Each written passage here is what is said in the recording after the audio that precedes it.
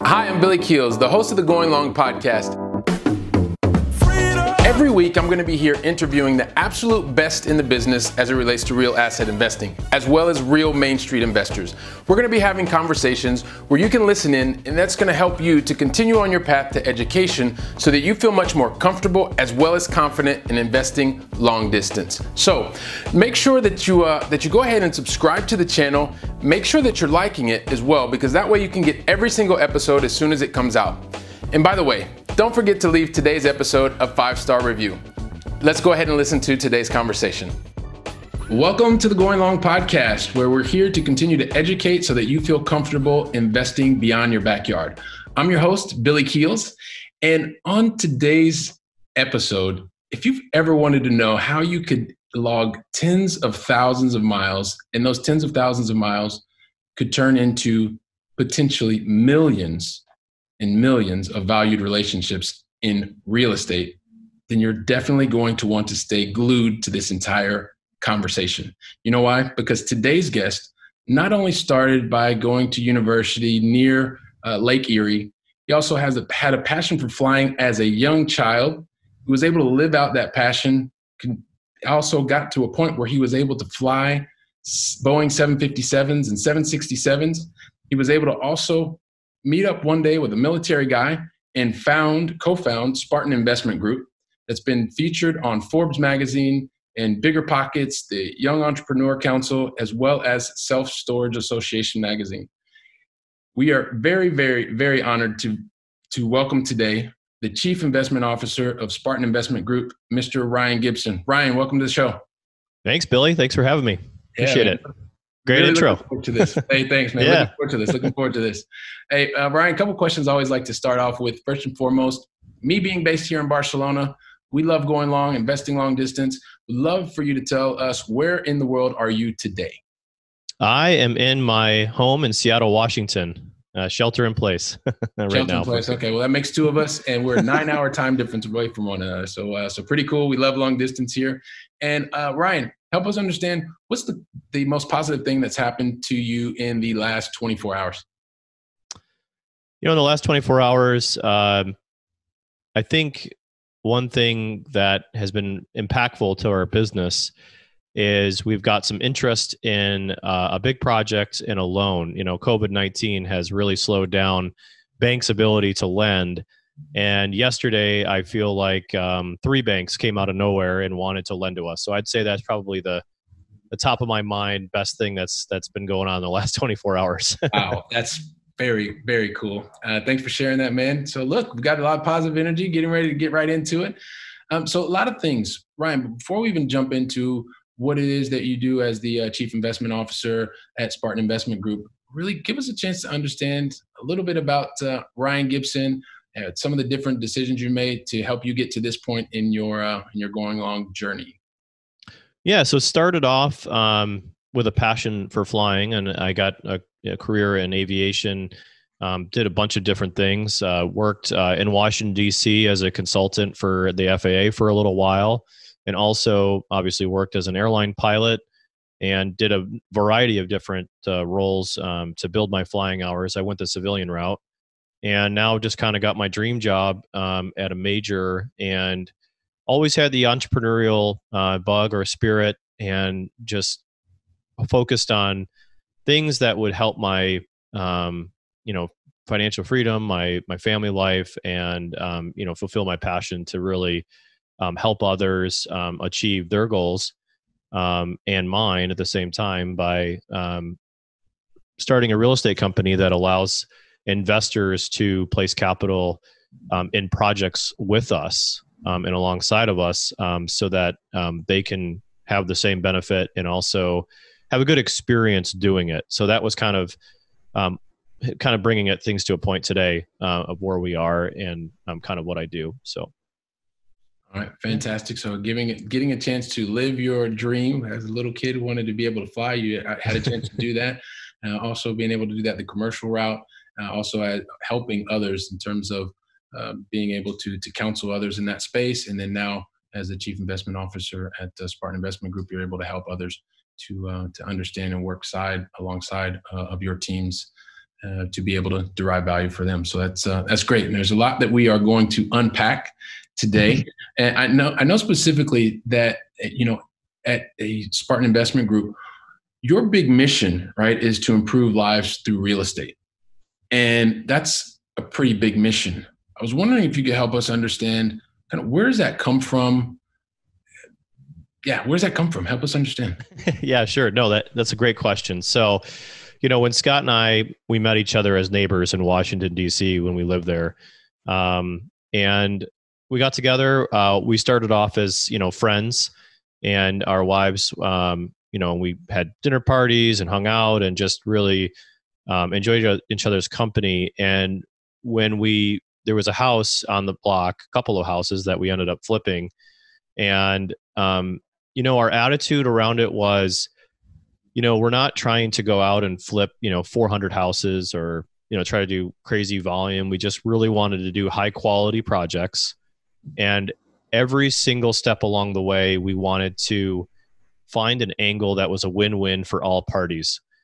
So if you go right back to our very first deal, or one of our very first deals, we helped a local DC firewoman who had inherited a house from her grandmother and her aunt, and those had both died actually in a fire.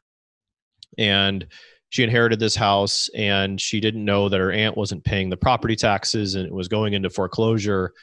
And we figured out a way to send letters, personalized letters, not just blasted yellow cards or something, to that owner. And she got it, and she opened the letter and she said, "Hey, I really need help. I'm getting foreclosed on in tax foreclosure. I had no idea, and I have no money because someone took advantage of me, and I've lost all my money."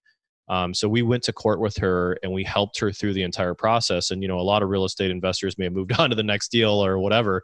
But we ended up saving her an additional $60,000 in tax write-offs. And we got a great project. We were able to buy the project at the right price, rehab it through a partnership with a contractor, and help a neighborhood really improve in DC. It was kind of a rough neighborhood, Anacostia neighborhood. And we made a great profit.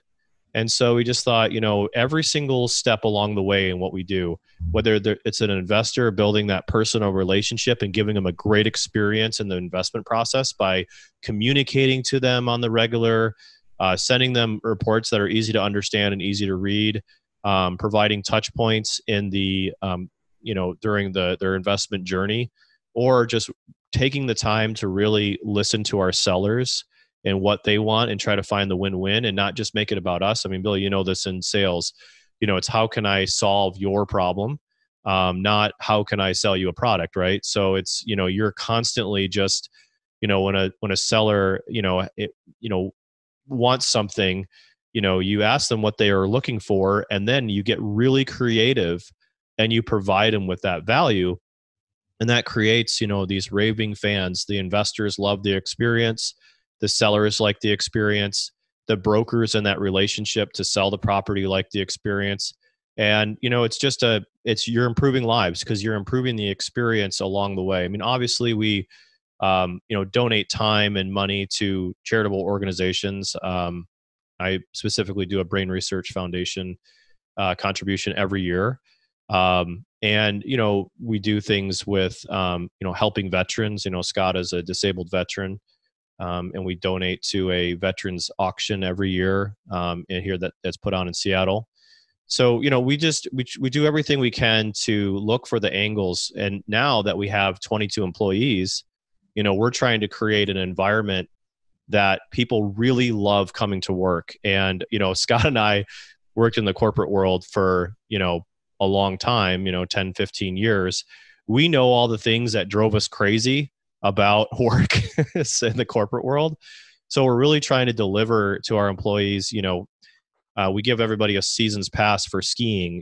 We have flexible work hours. Whenever we have a meeting to brainstorm ideas, we invite the entire team, everybody from the CEO down to the intern. So we really want to try to provide an experience and create a company that's brand and its mission is to just have a good time, obviously, and improve lives, but also be profitable and be high performing. So that's really what, that improving lives through real estate started with that one deal. But it's really just every single project since then. We just take the extra step. And I'll even say one more thing, when we're working on a project and there's neighbors involved, our team always goes the extra mile to knock on the door, get to know the neighbors. So when we have a development project, they're on the same team as us. They're on the same page, so that there isn't any type of confusion. Or we always ask this. We always ask the neighbors, what can we do to help make this experience more enjoyable? And if it's something reasonable, obviously we'll go out of our way to accommodate that. So it's just created a culture of just making sure that what we do is in adherence to our mission and our values, and that's what we've made our company all about. Well, I think that's great. I mean, being able to just hear over and over just the fact that you're really focused, both yourself and Scott, on driving a culture and a mission that is focused on improving lives, and whether it is the person that you helped with the $60,000 tax write-off in DC, or your team, and having them involved, making them that understand that they are part of the experience that is happening, and that is part of the culture that you have created at Spartan Investment Group. That's internally. You're also now explaining how you want to continue to positively affect through the right experience with potentially new people that will be positively impacted by your investment projects. I think it's phenomenal. So and get a sense of that going throughout each one of those examples. So and when you're talking to me about the experience, I think it's really interesting, right? Realizing that when we think about Spartan Investment Group, 2017 was your first, let's say your first big project, if I've understood correctly. It was your first big project in the self-storage space. And having gone from a point where you were at 5 employees to just a few years later, you're more than 4 times that. And also in terms of the overall number of assets that you have under management, which is probably close to 100 million in Yes. that area. And also being able to raise capital from your investors, which are more than 1,600 at this point in time. There's a real focus on the experience there and being able to have this hyper growth. And then your focus is in an area that's probably not really well known to a lot of people outside the United States, which is the self-storage space. So Yes. talk to me a little bit about that, because there's not so many people involved in self-storage, if I understand correctly. Sure. So, I think America is known for its stuff. And Yeah. and our inability to control how much stuff we buy and our belongings. And it seems kind of ridiculous and far-fetched. And even to me, it feels that way, because I'm the type of person that doesn't like to have stuff laying around. I mean, I've lived in our first apartment in DC in Georgetown was a 400 square foot apartment. And then we upgraded and doubled our size to 800 square feet when we moved to Capitol Hill. And then only recently did we kind of buy a larger house in Seattle that is more than a couple of bedrooms. So that's good. But we really, it's unrelatable to me, but it's a data driven industry. And when you look at the numbers and you look at the spending and the $38 billion industry that self-storage is, it becomes real clear fast that this isn't just an idea or a new invention or anything like that. This is something that's real. There's over 2.3 billion square feet of storage in the United States with an average occupancy of over 95%. So when you look at, the utilization of self-storage is very big. Diving into why people use it, people don't just use it because they have too much stuff. People use it for a number of different things, to include Little League baseball teams, recreational vehicle storage, equipment storage, general contractors, home renovation specialists, dog walkers, Amazon, Etsy, business people. There's a lot of different reasons why people use storage. And it depends too on kind of the area, but there is a number of different factors. I mean, I'd probably say 30% of our business comes from businesses. And then also a big factor in storage that's on the rise is last mile logistics. So, an Amazon, ships from a 500,000 square foot facility, 100 miles south of Atlanta, Georgia, let's say, and they got to get it to the downtown. And there's some inner exchange of, these packages are going here, those packages are going there. Amazon necessarily doesn't rent from us, obviously, but there are a lot of companies who have to compete with that, and they have to have those last mile logistics squared away. And sometimes that means using a storage facility to grab those packages and get them kind of point of sale really fast. Um, so that's kind of, self storage. The average utilization for self storage in the United States, I know there's a lot of statistics, is 7 square feet per person. So if there was 100 people, there would be a 700 square foot demand. So we can look at a property and say, okay, we can look at data and see that the demand in that radius around that one facility's location is X. If there's 10,000 people and the demand is 7 square foot per person, we can see it's 70,000 square feet, and we can look to see if there's other facilities that exist in that location, subtract out that supply, and determine what our ultimate demand is. So it's a very data-driven industry, and very, very highly, lucrative in the U.S.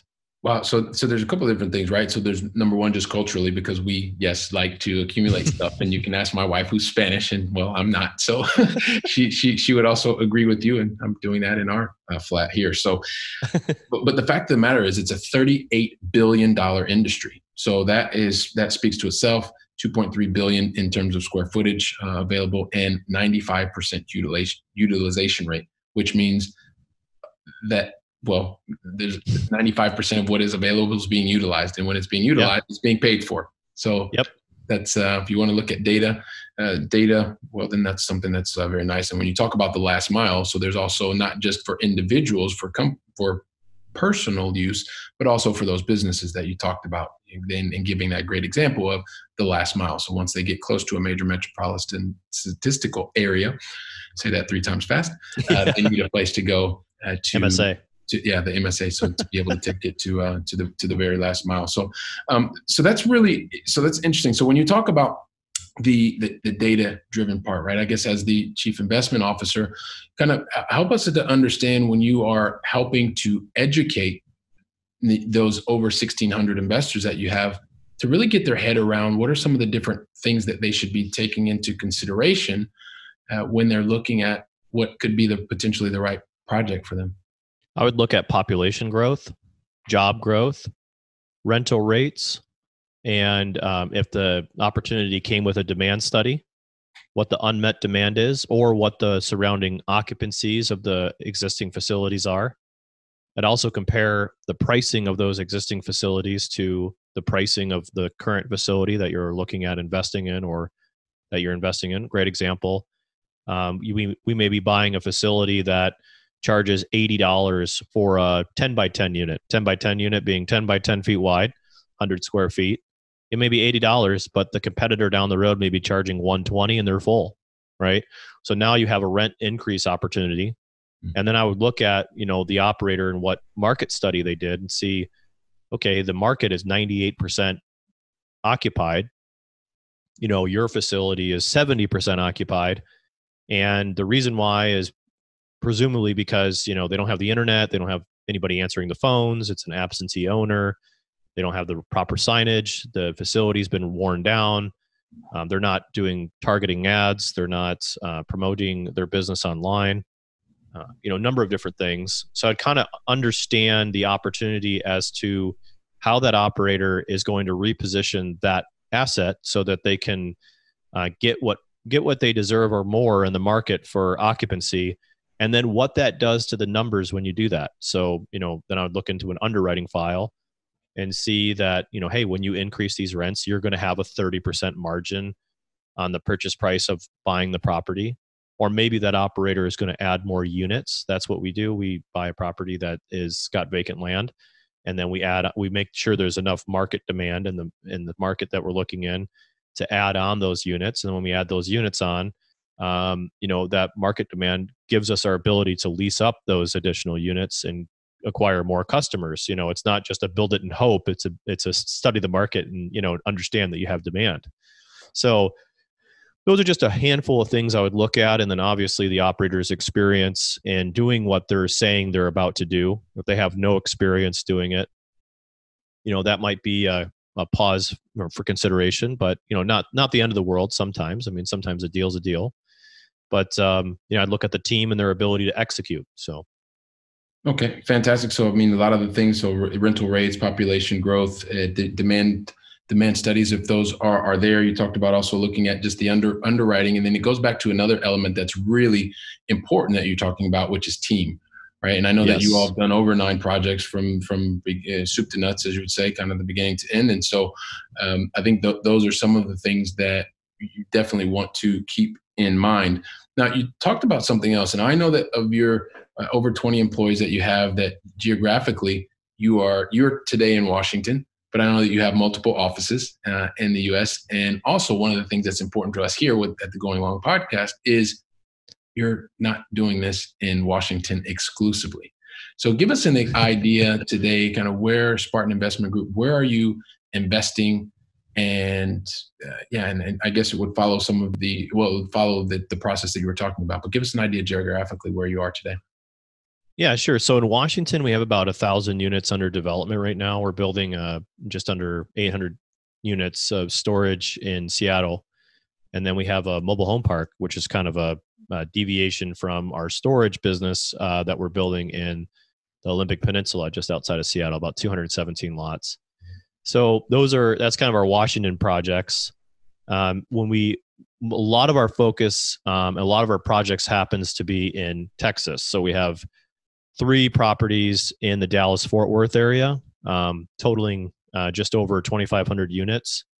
And then we also have 2 projects in West Texas. Those are RV parks. So we have, again, kind of operations in West Texas. We have about 230 or 40 pads out there.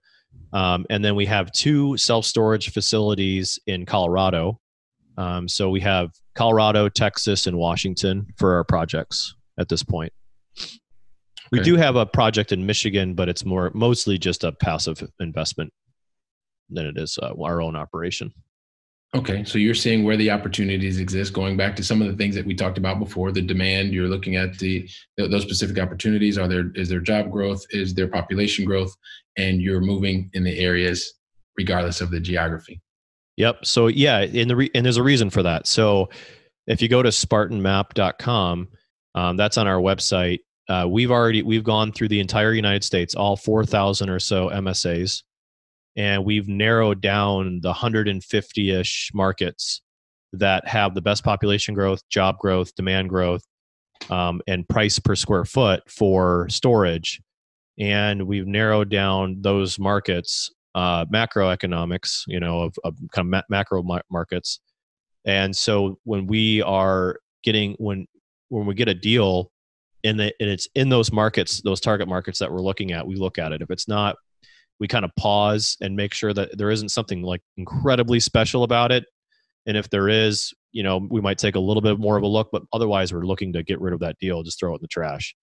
The reason why we look in 150 markets, some operators may only be in like one market. If you're looking at multifamily apartment investing, you may have enough deal flow in that one market to have enough deal flow for you forever. In storage, there's only 55,000 facilities in the United States. Now, that's more facilities than Starbucks, Burger King, and McDonald's combined, right? That's more locations. So it's very, very popular, but also multifamily. I mean, there's millions and millions and millions of multifamily properties. So we have to look far and wide to get the deal flow that meets our buying criteria and the best markets. And that's basically how we focus our investment selection.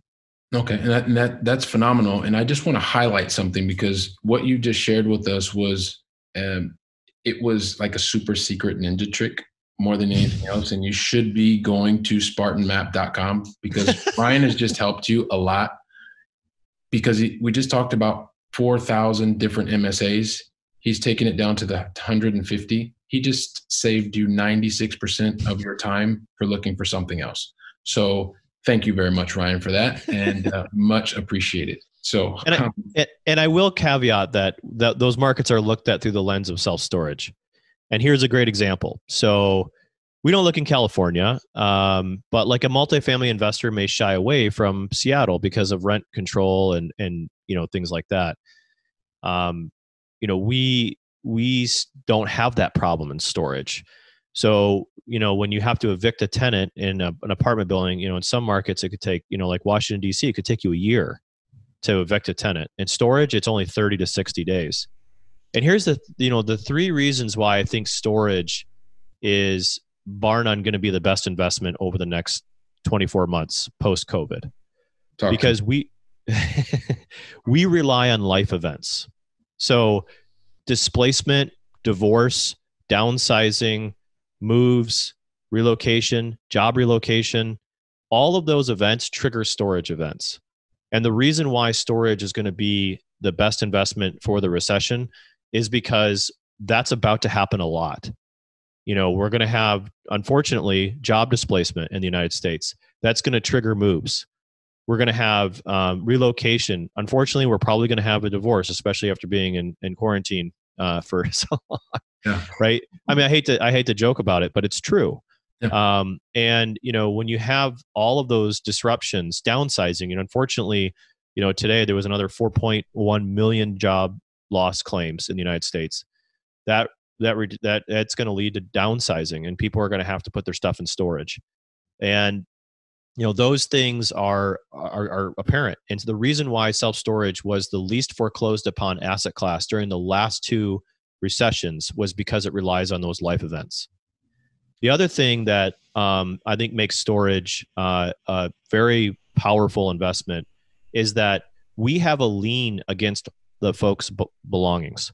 So our collateral, when somebody rents from us, this is kind of a wild concept, but if someone rents a unit from us and they put their stuff in our unit, we have a lien against their belongings. So if they don't pay, we have lien protection to auction off all of their belongings in the unit as collateral for not paying rent. And whatever we can earn from an auction to do that, if they don't pay, then we keep that profit and then to cover the expenses that we lost for that unit. So Perfect. We have a... Yeah. Sorry, just on that one thing, I just would, if you can help us to understand for our non-US listeners and audience, when you talk about a lien, can you help them understand what that means? Sure. So if I buy a car and I borrow money from a bank to do that, the bank is going to put a lien or a loan against my property, my vehicle. And if I can discontinue making my monthly payments on my car, the bank can come take my car away from me. Right. So I put down a little deposit. I put down, $1,000 or $2,000. But if I don't make those monthly payments, the bank can come take that car away from me because they've got a lien against my car. It's no different than in storage. Unlike multifamily or any other asset class, really, they don't have, if a tenant doesn't pay, they have rights and they have laws that protect them from being displaced or kicked out, especially during COVID. COVID is getting even more stringent where they're having rent waivers and eviction bans and all these other things. None of this stuff has touched storage. So basically, if you've got your stuff in storage and you don't pay, we auction off your belongings. We use the lien rights that we have that's in the property lease and can auction off your belongings and get your unit back. So I think those are kind of the, and the third thing is we're an essential business. So we're not closed. So a lot of businesses closed, and that really is going to help drive a lot of revenue to our business. We haven't seen any impact as an industry. I've been, I'm sure there's micro examples of how people were impacted here and there, but I'm reading. I just got another Marcus and Millichap study where they've surveyed operators, and there is very little impact, very little hits to revenue. The move-in, move-outs have kind of gone to basically neutral. Nobody's really moving in, but nobody's really moving out yet because a lot of people are shelter in place and they can't go anywhere anyway. But delinquencies are down. People are paying on time, and occupancies are still very strong. So delinquencies down, occupancies strong, people paying on time, and it's been from an asset perspective the least foreclosed upon in the last two most recent recessions. Yeah. Recessions. Thank you very much. That's the word I was looking for. And so the fact that you are expecting life events to happen. That's one of the main triggers. I mean, of course, that is one of the things that is happening and will continue to happen over the next 24 months. So I guess this would help us to understand also one of the questions, and I know one of the strengths that you have in terms of being vertically integrated. And basically, so I know if you think about long distance, maybe it's you're working with a different company. I know that you all happen to do it a specific way. So maybe if you could talk to us a bit about how you're organized to be able to best serve your tenant, your customer, as well as your investor. Yeah, sure. So, we probably have 5,500 customers if you really boil it down, for over 4,000 units, and then we have about 200 active investors, 1,600 investors on our list. So we have a lot of customers. So the reason why we picked self-storage as an asset class, not only was it recession resistant, because it was easy to evict, easy to maintain, easy to operate. So when we went on this journey in real estate, we wanted to have control over the whole process, because we know once we start third party this, third party that, we lose control and we lose the quality that we want to have echoing through our entire organization. So storage was one of those things where I was like, we could scale this business and still maintain all control of the operation. So at our corporate staff, we have about 11 people. We have folks focused on asset management and property management. So we have that department focused on the property level staff that we directly hire, and they're Spartan employees now, full benefits, paid by Spartan employees. So they get trained by us, and they get all the benefits that a Spartan gets. So at the property level, they report directly to us. It's not, a property management company that hires, their own staff and has their own, culture and ethos and all that stuff, right? Now, we have one property that, unfortunately, we were imposed upon the bank to have property management for at least a little while. But otherwise, we can manage directly all the way through the organization. So if an investor asks me a question about, hey, how's this property doing? I can literally tap the asset manager on the shoulder and say, hey, what's going on with this property? I want to know details. So we have the information, and that's why our communication, I think, is so strong with our people, because we can real time, I'll ask this person and that person has to ask this person. It's an external organization, and the answer you get is not going to be satisfactory. Then you got to go back through the channels, right? We wanted to get rid of that. Remember, we wanted that corporate environment that didn't have that. So we have really good cross department communication that allows our investors to have the information that they need to feel comfortable that we're doing everything we can to run a good investment. And that aligns us with their interests. With a third-party property management company, they care about one thing: a percentage of gross revenue, right? Gross, not net. So we look at the net profit. That's what really earns our investment. Its best return is the net profit. So we can control the whole value when we do that. Okay, so that's one of the main benefits, being able to do that, having better control, being able to once again deliver on your mission statement, which is to improve lives through real estate. So I think it all comes back full circle. And yep. Ryan, there are so many things that I would love for us to be able to get into. I'd love to be able to invite you back so we can go into some of the probably more of the detail and things like that. But you've helped us to understand so much about Spartan, about yourself, as well as the self-storage space. And what I was hoping to do is kind of get us to take it home and ask you the final three questions for the going long. Final three is what we'll call them, I guess. You ready for that? I'm ready. All right, cool. So with me being here in Barcelona, I always want to know, living here in Europe, what is your favorite European city that you've either visited or it's on your bucket list to visit? Well, we just went to Croatia, and I don't know. That was pretty awesome. I love going to, we've been to Paris a lot. It's a lot of fun. But we love Croatia. We really went to Dubrovnik, and it was amazing. We went down into Montenegro, and just love that area of the world. It was just beautiful. Dubrovnik. The history, the culture, the people. Yeah, it's just amazing. Very cool. So perfect. So Dubrovnik, if that's okay, we'll put down for sure. For final answer for today's answer. And and so I guess throughout your career, you have made, I don't know, many mistakes. Let's just call it that. And you paid full price for those mistakes, Ryan. And so what would you do? What advice would you give to someone else as you pay it forward, so that they don't have to pay full price for the mistake that you made? Um, you'll hear about syndication, you'll hear about investment opportunities in real estate. Um, don't chase the deal, chase the team. That's my number one piece of advice. I always joke a famous quote my grandfather says, money makes the blind man see. And, if you're just new to this game and you're thinking about investing and somebody shows you a deal and you see, oh my gosh, wow, I can make that kind of money. You weren't even thinking about something, and now you can see that you can make money in that, and you start chasing the project, you start chasing the deal, and you don't even pay attention to what really is going on with the team and their ability to execute. So take the time to, I always say passive investing is active investing, because you actively still have to spend time finding an operator that has the same alignment of your values and the expectations of communication. An asset operator, if communication is important to you, to say, hey, can you send me the last 3 communications you sent to your investors as a way of like actually seeing what it's like. Ask for every single project that they've done, that they've personally operated, not what they've invested in, but what they've personally operated, and the results of those projects. Really get to understand a team. Let some pitches go by, let some deals go by, and don't invest.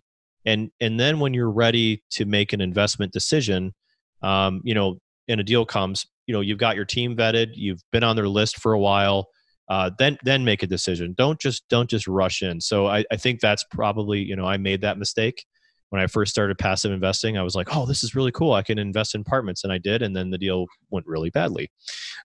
And later on, I was like, oh my God, when I learned about the operator, I was like, I cannot believe I invested with this person. I'm very disappointed in myself. But I was chasing the deal and not necessarily the team. So there we go. So chase the team, not the deal. Thanks for sharing that, so somebody else doesn't have to pay full price for that lesson. And then lastly, the third question is, I know you like to read, and many of us would love to know what it is that you're reading, or what book you would recommend others read. Right now, I'm reading the book Small Giants. I haven't finished it yet, but it's very interesting. It's about companies that are choosing to stay small, but also very high quality. And me and Scott really relate to that, where, we always get, the opportunity to grow our portfolio to $1 billion or whatever, or hire all these people or whatever. But we're really, we've never really been motivated to grow. We've just been motivated, again, to have high quality processes, people. And of course, we've been growing, and it's been a lot of work. But, it's like, every once in a while we kind of pause and we're just like, man, I think this is just kind of happening a little bit more, because there's so much more to life than just your business, right? You want to set up your business so you can do things with your family and do things that you're passionate about. And I think that Small Giants is really relatable to that. But I think the one book that sort of made everything click as a high income earning W-2 employee, prior to really pursuing real estate investing, was Cash Flow Quadrant. I think just really bracketing, hey, you're it's up on the shelf. Really saying, okay, W-2 employee, right? That's, you're going to exchange time for money, or you're going to be self-employed, and that's good income, but it's very stressful. Or you can be a business owner or an investor. And I want to, with a business, you can create the most value. As an investor, you can have the most enjoyable experiences, right? If you can go into that corner and you pay the least amount of taxes. So I really like the Cash Flow Quadrant, because it put into perspective sort of where I was in my life and where I wanted to go. Okay, awesome. So we'll let you get by with 2 today. So Small Giants as well as Cash Flow Quadrant. Yeah. Awesome. So listen, Ryan, you've shared so much goodness with us today. From, like I said in the beginning, being able to follow your dream, live that dream. You found a new dream. You're continuing with the Spartan Investment Group. You are growing your business fourfold in less than 3 years. You have a wonderful strategic vision and strategic plan for 2020, 2022. So hopefully one of the things that we'll be able to talk about here in just a second. And you've given us lots of information, data points to think about, self-storage as one of the asset classes that is very much recession-proof or recession-resistant, better said. And really want to thank you so much. And because you've shared all this goodness with us, I'm sure that there are lots of people just like me thinking, how in the world can I figure out how to get in touch with Ryan Gibson, how to learn more about Spartan Investment Group? So can you just help us really understand how in the world can we get in touch with you, and quickly? Yeah, absolutely. So our website, thanks for that, is Spartan investors.com. So Spartan, Spartan investors.com. You can also reach me by email at Ryan, RYAN, at Spartan-investors.com. Awesome. So, and one of the things I would say, I know that you have talked to us a lot about your focus on experience, your focus on really helping others to come up with solutions. I would recommend highly that you do go to the website, to Spartan-investors.com. Lots of great information, great videos, and really gets a great sense of the type of high quality culture and experience that you're looking to provide for your prospects, for your investors, and those that are really just interested in growing their education. So definitely say go to do that. And as Ryan already said, if you want to reach out to him directly, you can go to Ryan at Spartan-investors.com. So Ryan, it's been a real pleasure, man. Thank you so much. Really looking forward to having you back as well to share more goodness with us here on the Going Long podcast. And for those of you that are watching or listening and you found a lot of value, I'm sure you did, feel free to go ahead and share this with at least 2 of your other friends so that they can also become part of the community, learn more about what it is that we're doing here, and we can continue to grow with like-minded people. So once again, this is Billy Keels with the Going Long podcast, and really looking forward to you meeting us and being here for the next episode. Thanks so much, and make it a great day. Wow, don't you love hearing from top-notch experts in the field? You know, when I was getting started, I really wish that I would have had access to such experts. And even more, I wish they would have given me like a really simple list of things to follow so that I could have gotten to my goals much faster and been much happier even sooner. So that's why I've created for you the 7 things that you should avoid in order to be successful in long distance investing. And you can pick that up really easily by going to billykeels.com/7 things to avoid. And also, if you liked today's episode, don't forget to leave a 5-star review. I'm looking forward to seeing you on our very next episode, so go out and make it a great day.